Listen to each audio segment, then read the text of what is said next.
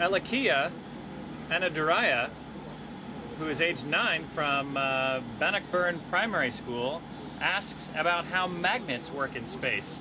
And here I have with me a magnet, and what's interesting is magnets work very well in space. In fact, this one, as you can see, is trying to line up with the Earth's magnetic field, and I'm flying, the ISS is right now flying very, very far north, and so the north pointing into this magnet is pointing right down almost straight at the ground, or because the Earth is directly below us here on the ISS.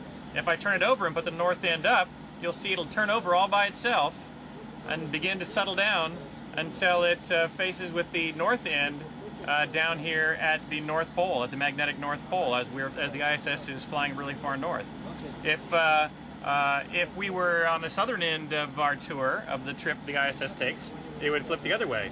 Here, by the way, this is actually 2 magnets, and you can see that just like on Earth, when you get magnets near each other, they will attract each other.